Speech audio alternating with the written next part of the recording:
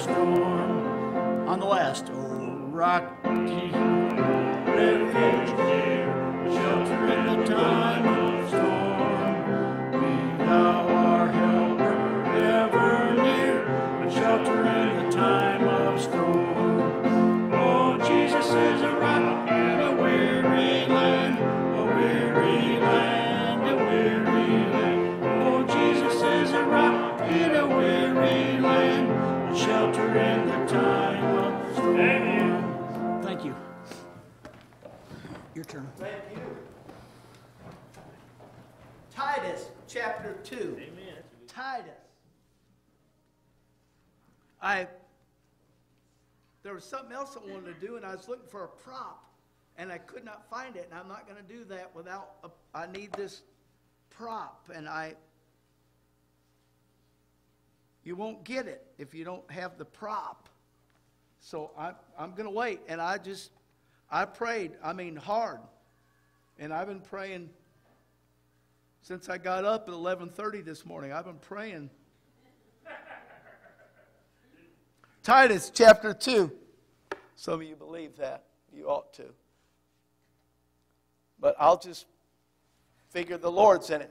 Titus chapter 2. Titus chapter 2. I was studying 2 Timothy.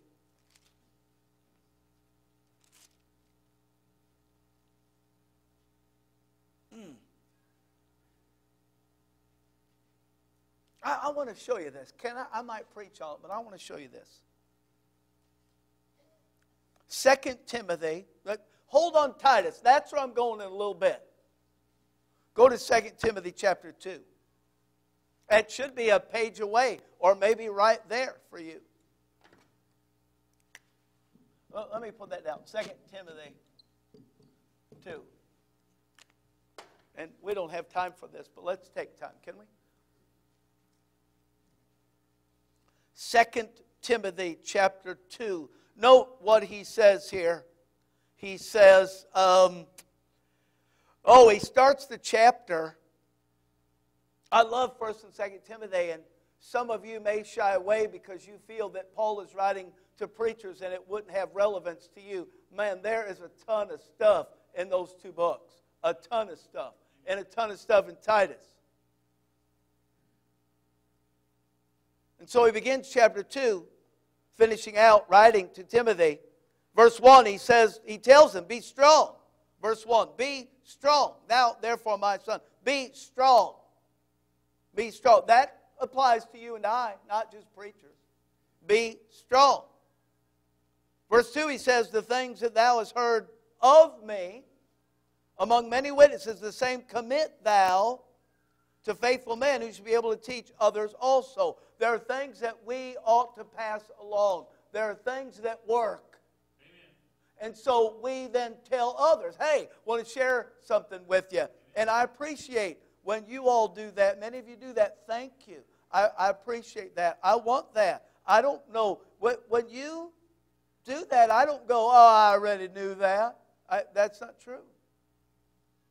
Verse 3, he says, endure hardness. Endure hardness as a good soldier. I don't want to be a soldier. Too risky. See all these soldiers coming home from Iraq? No legs. Face blood. I don't want that. Do you? Man, I'll take the uniform and all that, but I don't want war. I don't want battle. He says we're to endure hardness. Verse 4, he says, no man that warreth entangleth himself with the affairs of this life, that he may please him. That he may please him who hath chosen him to be a soldier. Rough verses. He goes on. Verse 9, I love verse 9. He said, wherein I suffer trouble as an evildoer, even unto bonds. In other words, for what I've done, they have shackled me. He said, but the word of God is not bound. Therefore, verse 10, I endure all things Verse 11, it's a faithful saying. If we be dead with him, we shall also live with him. In other words, when Christ died, we died. That's what God sees. And then he says, isn't that great? We shall also live with him. Man, he's alive. He's alive. Verse 14, of these things put them in remembrance, charging them before the Lord that they strive not about words to no profit, but to the subverting of the hearers. Verse 15, I want you to see the context of this. He tells, Paul writes, in jail, godly, not perfect, but godly. The same guy who wrote this is the same guy that said, the things that I should be doing, I'm not doing. You've been through that? Verse 15, study to show thyself approved unto God.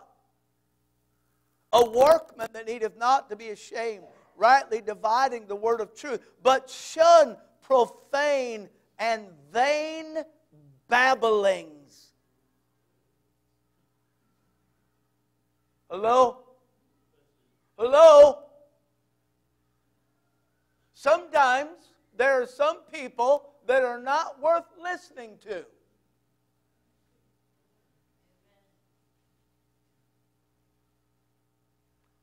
says shun.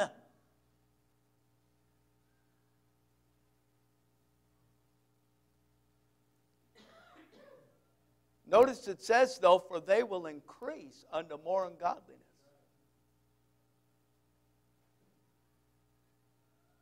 Every time I get bothered about me, I preach, you don't listen. I take it to God, and God goes, is that right?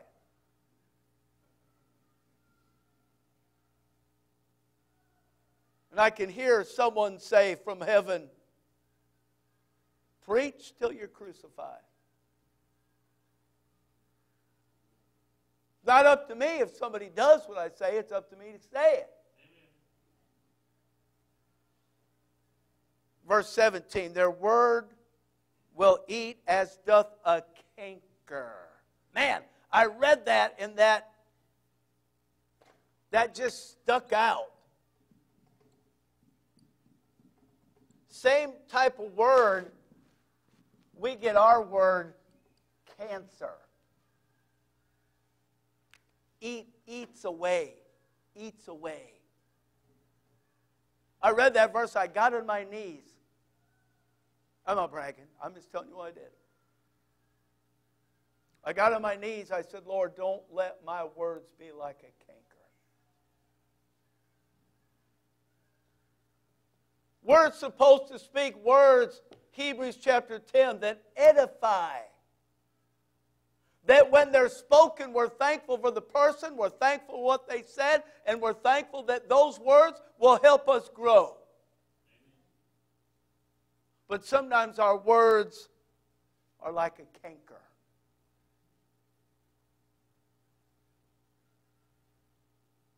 He names a couple of guys there, Hymenaeus and Philetus. I mean, he's throwing out examples. And I'm assuming when he says, verse 18, who concerning the truth have erred, saying that the resurrection is past already. And then he says, and overthrow the faith of some. Wow! That can happen to people who believe the truth. And then he says, I love the word. Verse 19, nevertheless. Amen. Like, you know what it means in Greek? Big deal. Big deal. He says, nevertheless, the foundation of God standeth sure, having this seal. The Lord knoweth them that are his. Let everyone that nameth the name of Christ depart from iniquity. I got it, Titus. We don't have time. There's too much there. I'm going to preach on that someday. It's a sticky note already on my computer screen. A lot of sticky notes, man. I get dizzy. And Titus chapter 2. Titus chapter 2, verse 11. Paul writes to Titus. He says, "For the grace of God that bringeth salvation hath appeared to all men." Verse 12. "Teaching us that denying ungodliness and worldly lust, we should live soberly, righteously, and godly in this present world." Verse 13, "Looking for that blessed hope and the glorious appearing of the great God and our Savior, Jesus Christ, who gave," verse 14, "who gave Himself for us, that He might redeem us." That means, redeem means set free. "That He might set us free from all iniquity." How much iniquity? All. If you're not living redeemed, something's wrong with you. Don't blame God. "I don't know why God," they come to me, "Preacher, I don't know why God." Whoa, whoa, whoa, whoa. God, my Bible says He doesn't tempt any man to sin. But every man is tempted when he's drawn away of his own love. Don't be going, "I don't know why God,"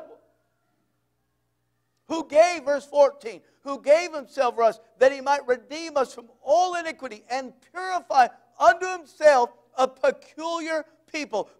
Peculiar has the idea of only His. Nobody can't be peculiar. Not odd, not strange, private. For God.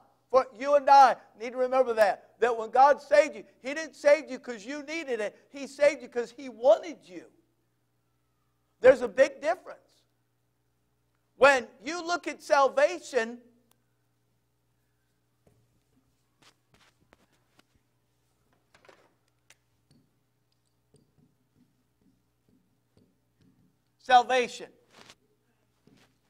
what did it cost God? His Son.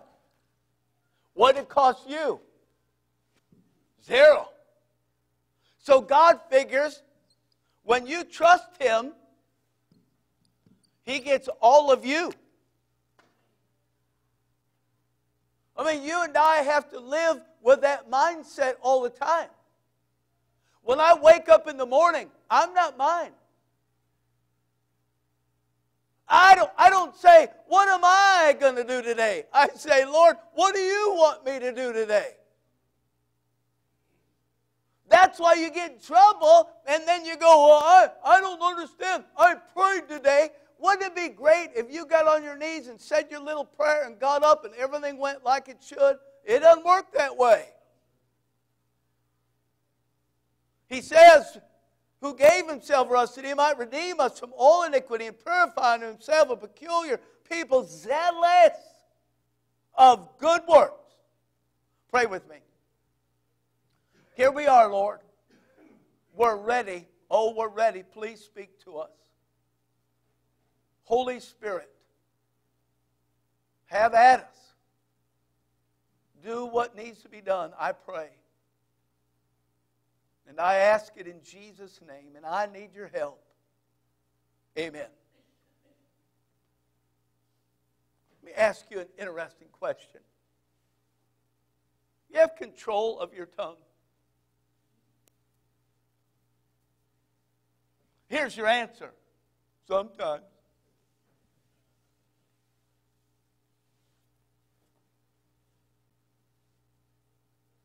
Am I done?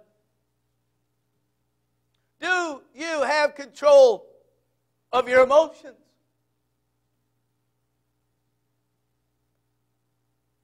I struggle with that one. I drive and get worked up. And I was born. I came out of the womb worked up. Do you have control of your eyes? Boy, there is so much. I mean, you can. It's almost like somebody with a hook reaches out and grabs your neck. The stuff that is there. Driving down the road. Right? Television. Do you have control of your thoughts? That's why. Let me say it. I'm not bragging. I don't watch TV without a book or my Bible. I don't want my thoughts to only be on that. When I drive, I read. When I drive, I pray. I let everything I see be a trigger. I want what I see, where I go. If someone looks like you, I pray for you. If something about someone reminds me of you, I pray for you. Because if I don't do that, I'll stew on something I shouldn't, and my thoughts will go wild. If I see something I shouldn't, I'll try to think about something else. Do you have control of your temper? Do you have control of your appetite? We all grow spiritually in different ways at different speeds, but we're expected to grow. Notice what Paul writes to the preacher.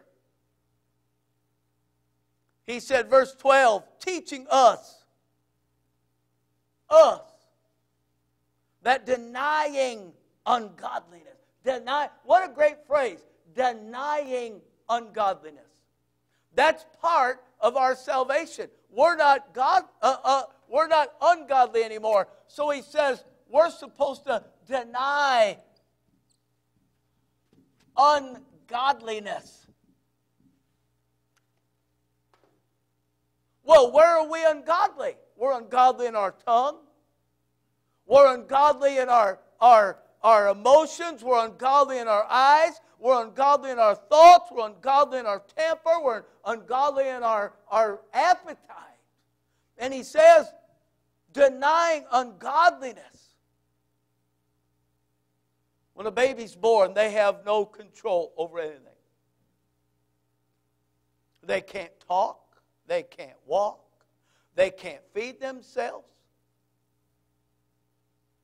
I mean, they cry. They learn that mama runs when they cry. They just eat. If they're hungry, they cry. Mama runs. Maybe he's hungry. She just fed him. He cries again. Maybe he, not as gas. Check the diaper. Could you check the diaper and see? Maybe he's wet and he doesn't like it. Well, that's just tough. Because if I'm watching you and you got a bad diaper, it's supposed to hold 8 to 12 pounds.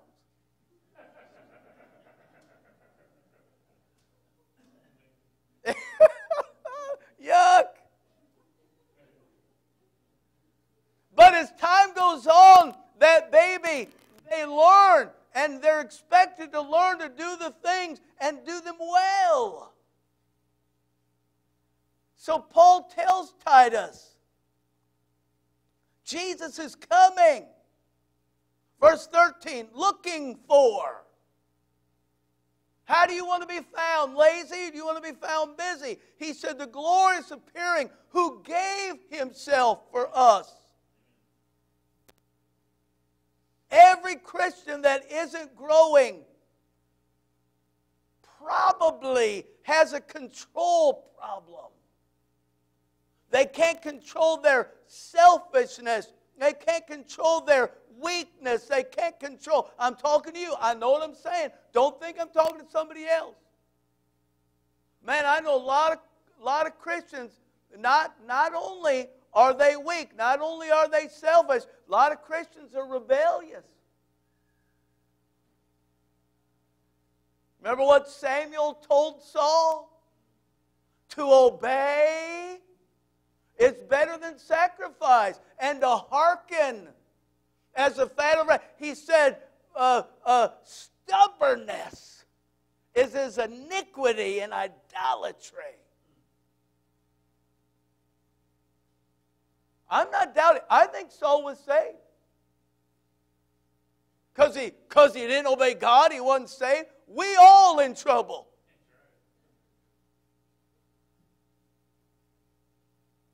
God teaches us, verse 12, Paul tells Titus, teaching us. He doesn't force us. Do you imagine if God forced us? Remember when you'd sit there and your kids weren't hungry? You'd spoon that Gerber stuff in the jar, green or orangish pink. You'd put it on that little plastic-coated spoon. Here comes the airplane. They're not that stupid. Who would eat an airplane? Here. And then they would go like this. Here's my kids. They just turn. Or I really loved it when you put it in their mouth and then they went.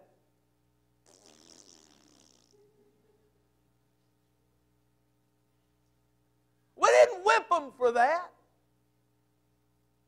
We got frustrated. But we didn't whip them. Why? Because you can't force them when they're young. God doesn't force us. He doesn't force us to deny ungodliness, but He could. Sometimes He puts pressure on us. Sometimes He puts the squeeze on us.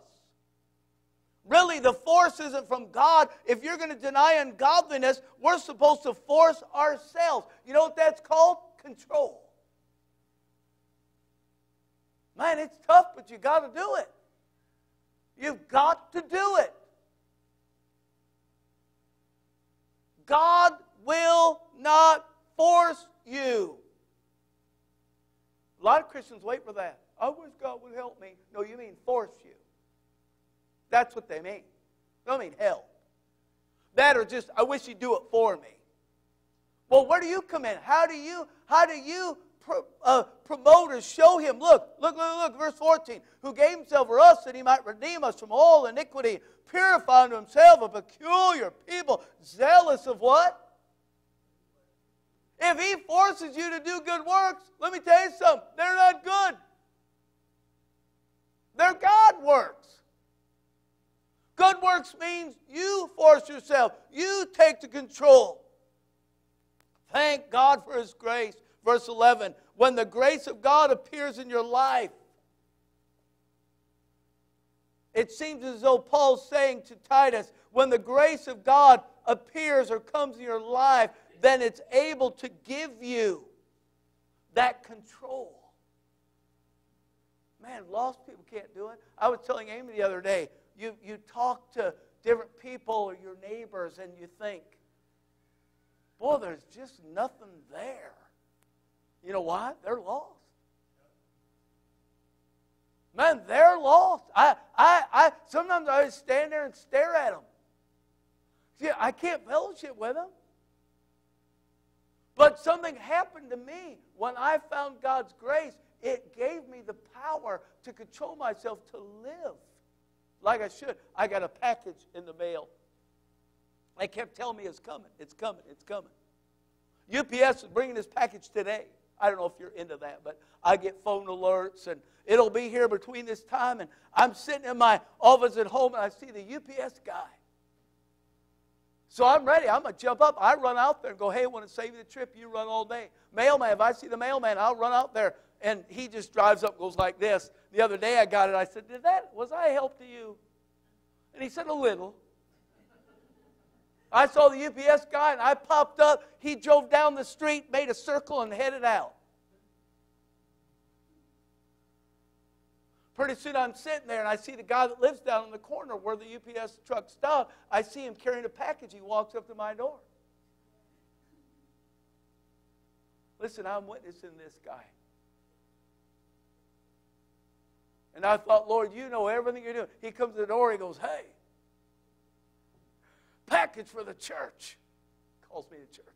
Package for the church. Came to my house. Said, it's a pack of money. Did you look? He goes, it is. I said, yeah, feel it. He said, it's heavy. I said, it's money. I said, maybe you should keep it. Well, if I would have known it's money. I said, no. I said, I know what it is. I'll give you one. They were a new, they're back on the table. It's a postcard. It says, everybody needs a home. Then on the back side is the plan of salvation in our church. I said, when I get these, I'm going to give you one. He goes, yeah. And then he, boom, was gone.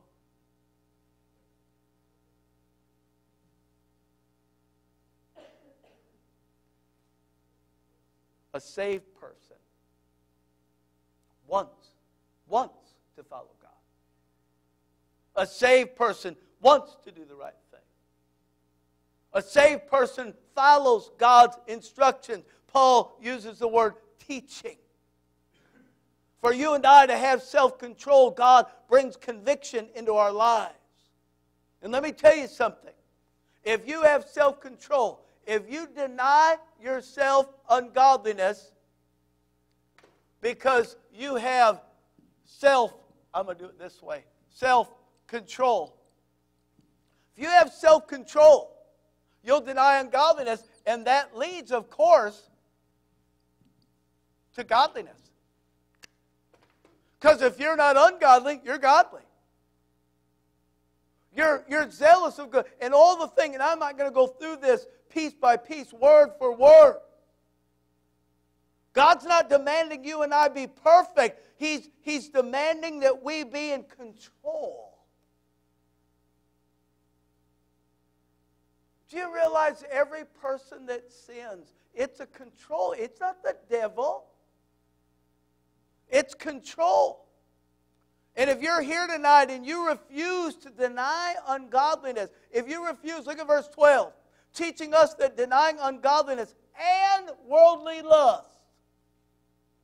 Boy, they're out there, aren't they? The world is everywhere. Man, you can't get up and go out into the world without some of it dripping on you.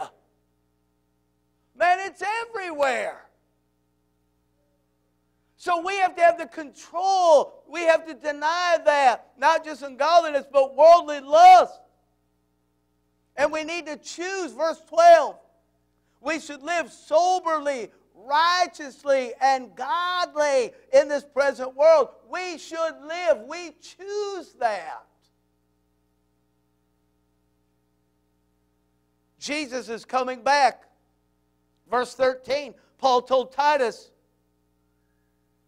he's not just coming back, he's going to make us answer for all that we've done. Ouch! I hope God gets Alzheimer's.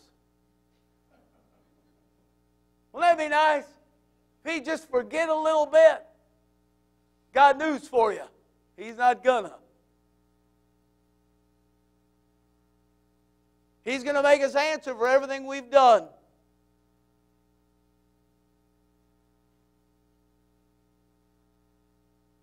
You know what makes it easy for me to be self-controlled? Can I share 2 verses with you, and then I want to share 2 points and I'm done. Say, you still in the introduction? Not your sermon. Don't worry about it. Just listen. Here's what makes it easy for me to be self-controlled. I realize that God sees me. Proverbs 15 and verse 3 says, the eyes of the Lord are in every place, beholding the evil and the good. He sees all. He doesn't want to see the bad. We do, but he does.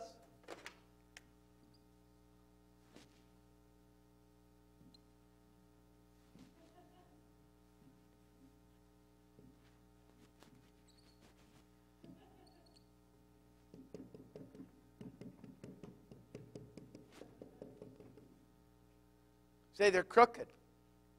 Get a life. The eyes of the Lord are in every place. Proverbs 15 verse 3. beholding, staring at the evil and the good. Proverbs chapter 5 and verse 21 says, "For the ways of man are before the eyes of the Lord, and He pondereth all His goings." Wouldn't it be nice if every 3 seconds, some of you need it sooner, but every 3 seconds, if God said, "I'm watching you, I'm watching you, I'm watching you, I'm watching you, I'm watching you," wouldn't that help? That's why you got a Bible. You should read it. 2 points. Number 1.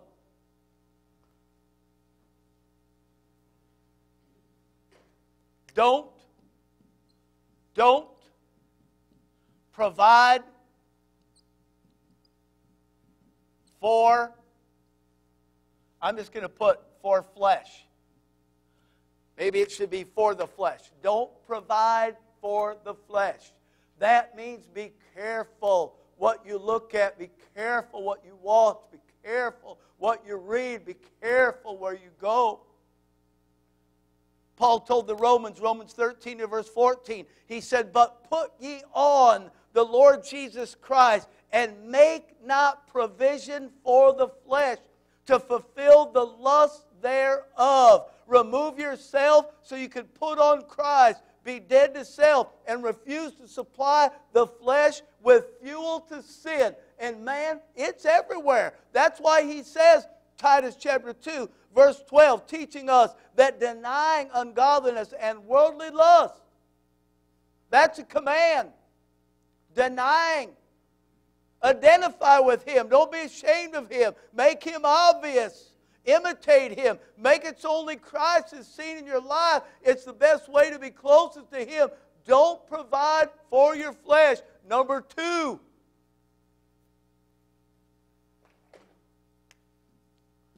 Labor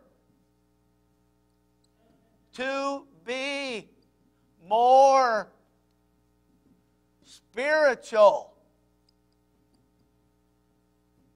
Remember what he told Timothy? Study to show thyself approved unto God, a workman. You, listen, please listen closely. You are in control of your spiritual growth. As I am. You are in control of your spiritual growth. Paul told the Philippians chapter 2 and verse 12, he said, "Wherefore, my beloved, as ye have always obeyed, not as in my presence only, but now much more in my absence, work out your own salvation with fear and trembling." You have to have the intention to be a spiritual Christian. It doesn't happen on accident. Look at me, listen to me. You don't show up to church and sit through this and become a good Christian. We saw that in the disciples. That didn't work. You have to intend to be a spiritual Christian. Every day, Jesus has to be your goal. Self-control requires that you aim at being more spiritual. So that means you need to make your body, listen to me, you need to make your body your slave, not your master. Did I tell you the story that Roger told me about one of the guys at the jail in Casablanca? Did I tell this story? You remember that? It sound familiar? When I preached there a couple years ago on Easter, I preached the message, God lives here. You've seen me preach that. Sometimes I wear a big sign. Sometimes I put stickers on. And I preached that in the jail, and I told the chaplain, I said, now listen, I'm going to preach this message, and I'm going to go around to workers and inmates, and I'm going to slap a sticker on them that says, God lives here, because that's where He lives, and you ought to look like it, and it'll make you think about what you say and where you go. And so he goes, no, that's okay. That'll be fine. So, man, I just I spit, rant, I got on the floor, spun circles and foamed at the mouth, and then I went all over slapping these stickers. Roger saw one of those guys last week, and he said, hey, is your pastor coming to the banquet? And Roger said, why? He said, because I still wear that sticker. God lives here. Wow. Your body is to be your slave, not your master. God lives here. You ought to fear anything that would steal your self-control. Hey, listen to me. I know self-control. I don't have it mastered, but I work very hard on it.